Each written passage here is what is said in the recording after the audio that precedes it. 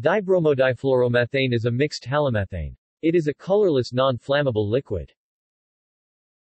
Along with halons 1211, 2402, and 1301, it is the most effective fire extinguishers, however, also the most toxic one. It is a Class 1 ozone-depleting substance. Odds.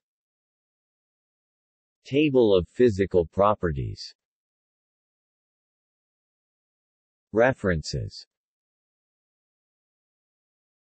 External links. International Chemical Safety Card 1419. NIOSH Pocket Guide to Chemical Hazards No. 0214. National Institute for Occupational Safety and Health, NIOSH. Photolysis of dibromodifluoromethane at 265 nanometers.